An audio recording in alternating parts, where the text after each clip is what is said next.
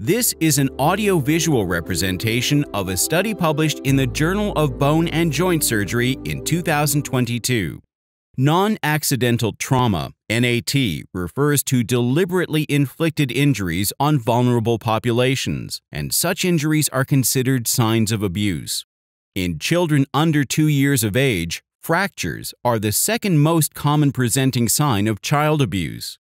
Transphyseal distal humeral fractures occur almost exclusively in this age group and are strongly associated with NAT.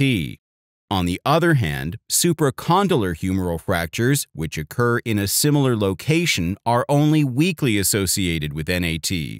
Because transphyseal distal humeral fractures present infrequently, orthopedic surgeons have to rely on anecdotal knowledge to support their suspicions of NAT.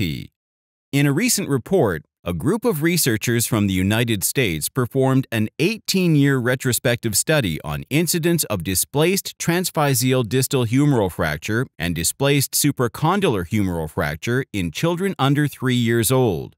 The purpose of the study was to find and contrast the incidence of NAT in the two groups.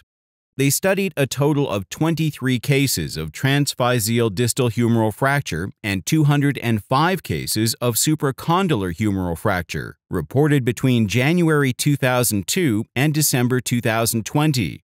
Patient demographics, mechanisms of injury, reports of Child Protective Services investigations, and medical records were reviewed and statistically analyzed.